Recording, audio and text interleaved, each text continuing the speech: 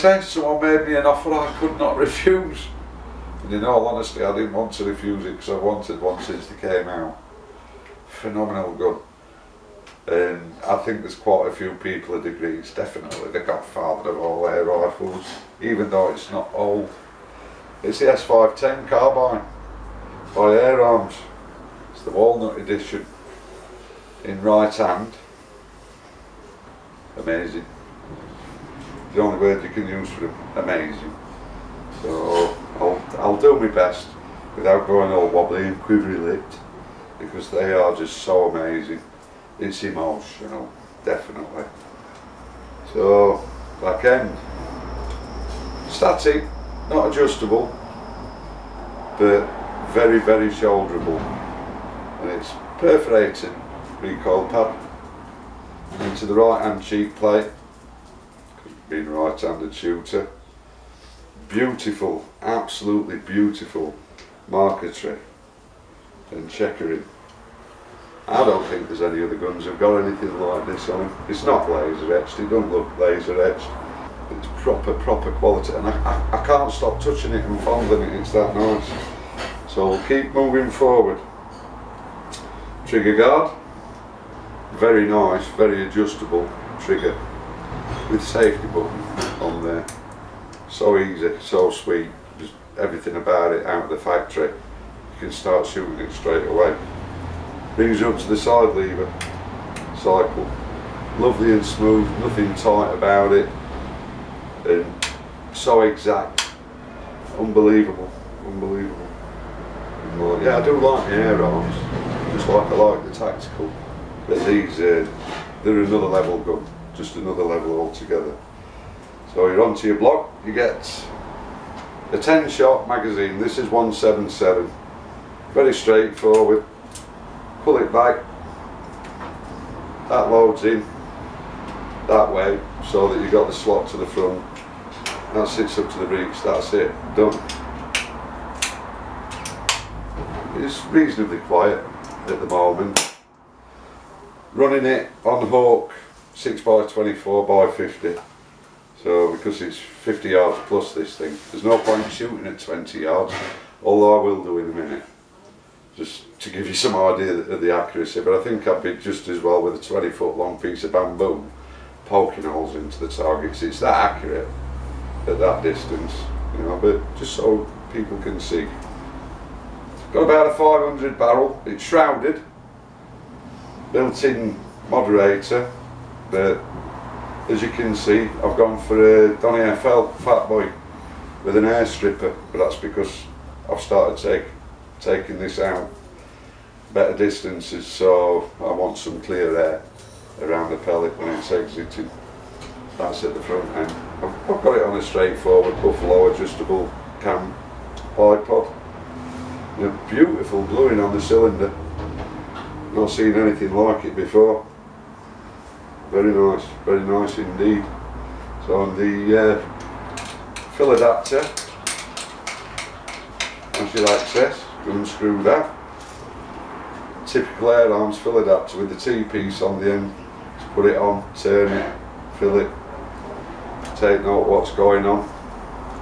And the manometer here, everything about it's been really well thought through, really well thought through. So can't really think if there's anything else I can tell you other than it's around about 950mm long. Yeah, I'm not sure what weight it is because it's got the Donny on it with the air stripper. Not sure what that weighs. This has put a bit of weight on, but it's still really light. Then it is a carbine. It's not as short as you'd expect, but when you carry it, when you shoulder it, it's palm point's perfect. You know, it's all checkered to let you know. These little fleur-de-lis are absolutely beautiful with the marquetry that's been put into it. So yeah, let's get it on my little 20-yarder, and then we'll get it out at Yoda's on the 50 later on. So thanks a lot, see you tomorrow.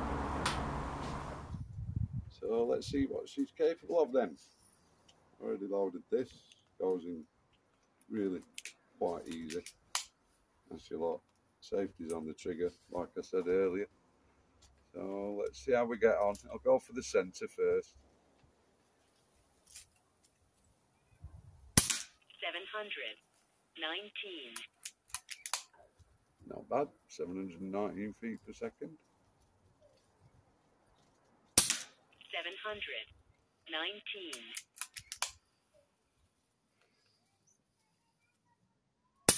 721. Ooh. Yeah, what we'll do is we'll put a few magazines through it, see what it's got to say on the chronograph. 724. 724. Ooh. 724. I'm on.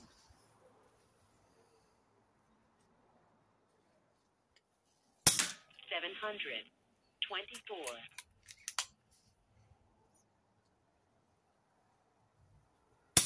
703.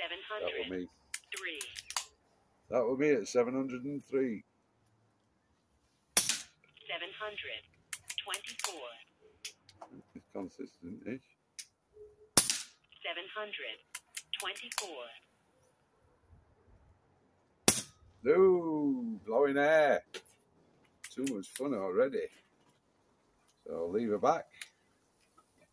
It slides out. These are so easy to load. One of the easiest ones on the market next to me is a broiler.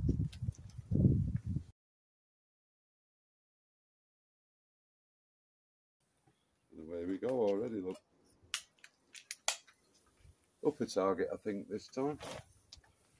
See what happens here.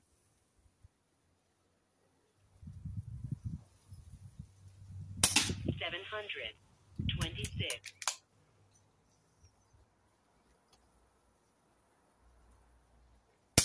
726. 712.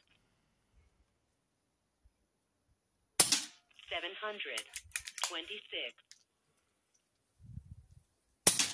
717. Oops, I hooked.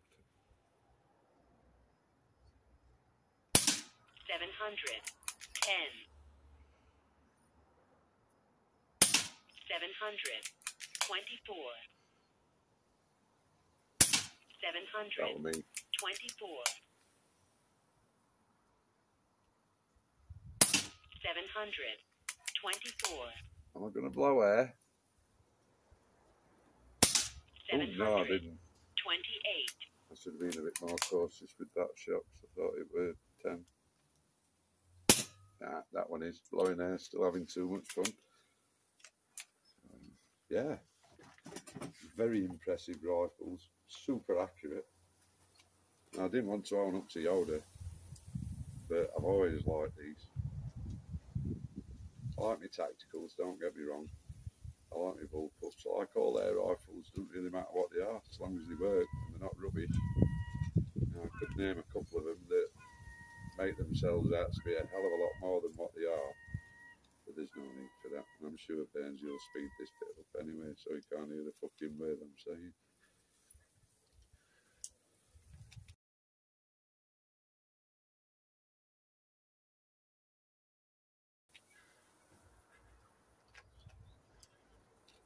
There's one coming up that's going to be interesting soon now.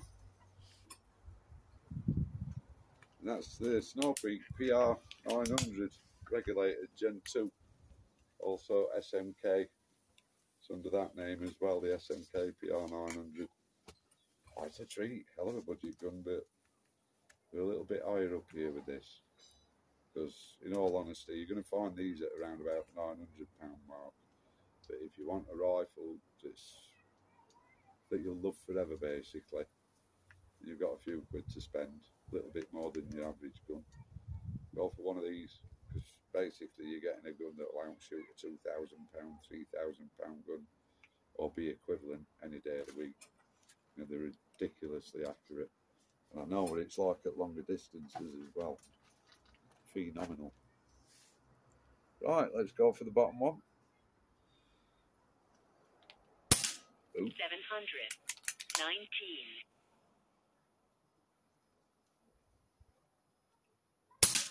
724. 728. I'm actually aiming for the hole, not the bull, because the first one went low. 726. That will be 726.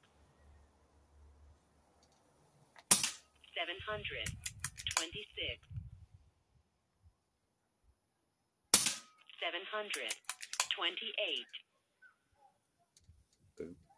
bit of wind. 719. 728. 731. That will be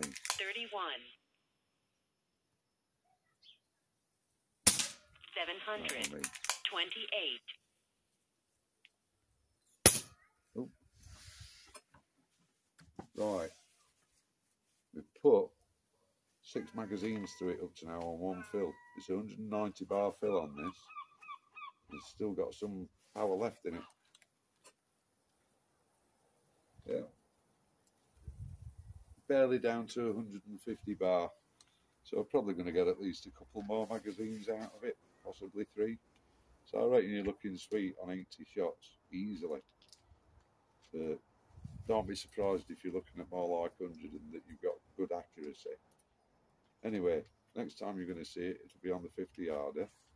And let's see how it's been performing for now. Yeah, this is from 4 magazines. High's been 731 feet per second, low's been 698 feet per second, average has been 721 feet per second. It's been a spread of 33 feet per second and a standard deviation of 6.7 feet per second, which ain't bad, not bad at all. So yeah, super accurate, fairly consistent. I've shot more consistent, but it don't matter. It does not matter one bit, because what you lose in consistency, you gain in accuracy. And I've yet to find one as accurate. So, see you in a bit on the 50 yarder. Take care. Cheers. Bye.